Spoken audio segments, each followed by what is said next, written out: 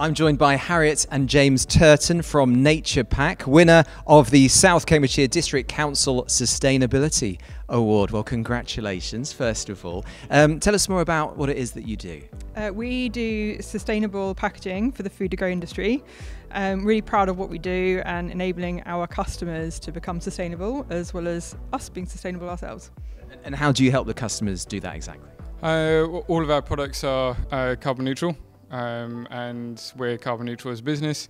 We do a lot of research to try and make sure that we are offering the customers the best sustainable packaging there is out there at the moment, which varies depending obviously on the type of customer and type of businesses they run, and we try and offer as many options as we can for them so they can make the best choices for them.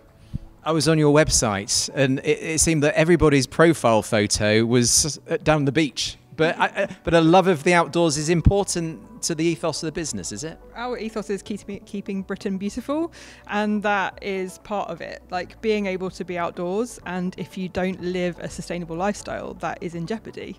It's important to all of us. Yeah, absolutely. I mean, we ask everyone to send in a photo of the best places that they have been to, and beaches. I mean, us personally is mountains. Richard, who works there, is Finland. So you know, we come from all different places, but outdoors is key to what we do, and our hobbies outside of work as well. So, what have you made of tonight's event?